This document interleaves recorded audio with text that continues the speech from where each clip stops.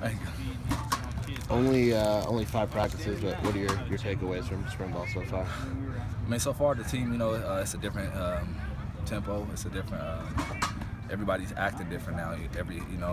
It's just not the seniors leading the team. It's young dudes showing the seniors too. And then the defense with the new defensive coaches, all the defensive players, they moving around and they doing everything. They getting to the ball, no lows, and same with the offense. So it's looking real good. Coaches kept saying that he's really stressing fundamentals. How noticeable is that, and how important is that to you guys? I mean, it's very noticeable.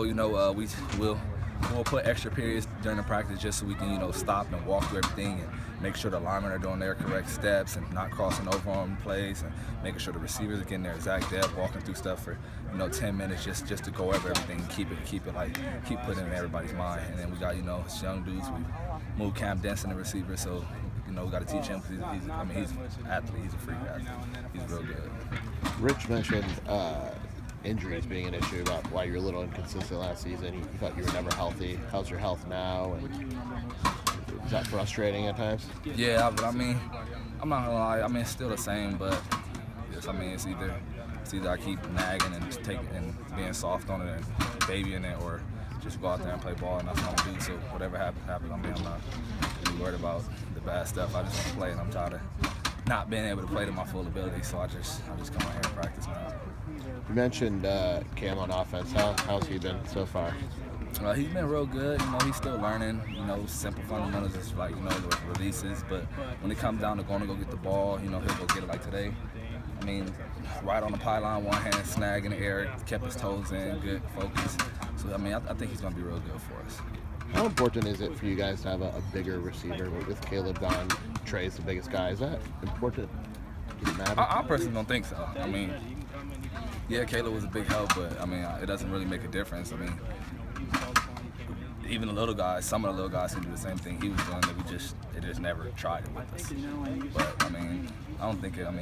Cam, he has like a 36-inch vertical, so he's about 6 foot, so he can get up there too. Trey has a 35-inch vertical. He's 6'4", 6'3". He can go up and get the ball. So I don't think it'll be a problem with us this year.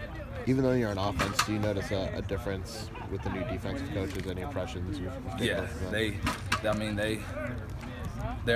they're fun, and then on top of that, they're serious. And players a player don't want to just listen to a coach scream, and some coaches can say, oh, you need to do this, and not be able to show them exactly how they want it done. Like the DB coach, the linebacker coach, they're able to teach everything, and while they're teaching, they're having fun, but making everybody go hard. I see them over there running back and forth, like how we do as receivers, and that's a good thing, because now we throw the ball, we throw a sight, we got the cornerback from all the way over there on the opposite side getting the screenplay. So it's just real good. Who's a new receiver that's maybe catching your eye a little bit, or that's taking this on pretty quickly? Cam's really kind of like the only new receiver,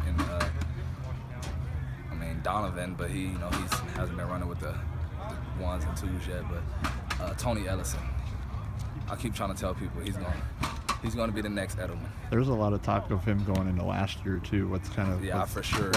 He worked on since then? Wait, what'd you say? What has he kind of improved on since last year? His route running and everything's getting better. But since Tony got here, he's always been, like a kid who can just watch somebody do something and learn it. And his route, since he got here, he's been one of the best route runners we had. So it's a 99% chance in my mind that he's going to end up starting at one point in the season, because he's real good. He can catch. His release moves are clean. He gets the ball. He's physical, and he's just an overall good receiver.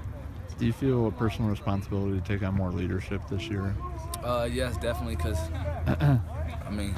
sometimes it's fun to joke around, but if coaches always say all right, do this correctly, the young dude's gonna look at you, and I never looked at it like that, but they actually do look at us. So now we try to take everything more serious and be more focused, and you can see them being real focused. It's no playing around in the meetings.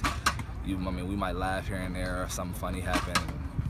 Once they see an older dude stop laughing, or older dude be like, all right, y'all, let's go. Everybody get silent and get back to the film. Is it more serious this year than it has been in years past? Yeah. It's way more serious. It's real intense too. Coach Rod, he's not playing this year. ain't nobody gonna try him either. So Right. everybody's just focused. So I think we'll be good. Why do you think that is? Why do you think he's being more Because serious? I just feel like, Coach, he wants to have fun with us, but at times we take it too far. And when he gets serious, like, we all know he's serious, but I mean, we're still, playing around and just being, what you want to call it, young man. And I mean, as we've seen our results last year, no matter how many players we got injured last year, like, that was no excuse for the way our season was. So now, I mean, we all realize what being focused could do to our team and how it can ruin our whole season. So, I mean, he ain't playing this year, and we're not gonna play either. How important or valuable is it to have those bigger-bodied receivers? You don't